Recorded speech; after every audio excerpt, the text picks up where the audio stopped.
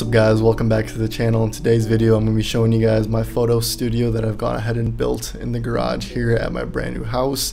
I'm going to be doing just a quick little walkthrough so you guys can kind of understand what the space looks like and why this is significant for me and my photography. So without further ado, let's jump right into it. The reason that this studio space is pretty important to me is because now I have a dedicated space for me to go and do any of my photography work. Before I had this space, I would just clear a corner of my room or shoot primarily outside because I didn't like setting up the entire shoot and then having to tear it back down once I was done. But now that I have a dedicated space for that, I don't really have to do that.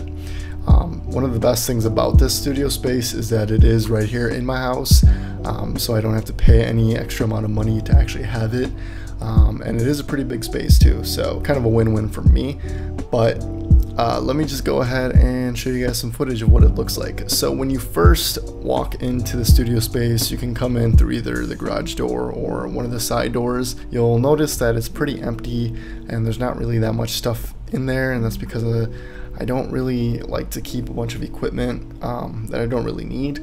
The only things I really need are like tripods and lights, so that's essentially all that there is in there. And one of the corners of the studio is essentially just storage. And over here is where I keep all of my tripods and all of my accessories for the models to use during the photo shoots, and any spare bulbs or anything.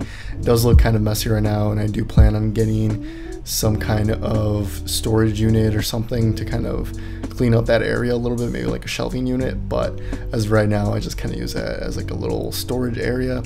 I do plan on getting like a clothing rack to go in that corner as well, just for when models come over and they have multiple outfits, they can just hang up their outfits on the clothing rack. But for right now, I don't have that. So after that little area, there is some more storage, which is kind of where I keep all the seating arrangements. So I have a couple of like stools that models can sit on.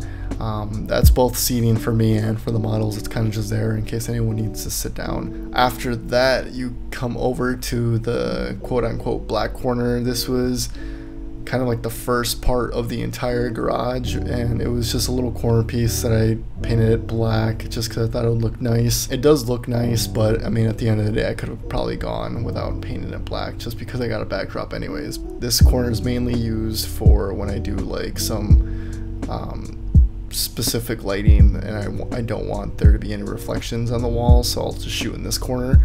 And because it's black, it won't reflect the light, so it does have its purpose, but probably could have gone without it. And the bread and butter of my studio is the actual like studio part of it, which is this nice little backdrop that I picked up at a local photography store. Shout out to Nelson's Photography in San Diego.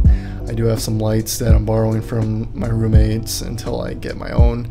The only reason I haven't ordered any studio lights is just because I didn't really know which ones to buy, but I do have some coming on the way tomorrow, so that'll be fun. I'm gonna get some gel packs as well. So I do have a 107 inch by like 35 foot backdrop, but I do plan on getting extra ones just to have multiple variety in colors.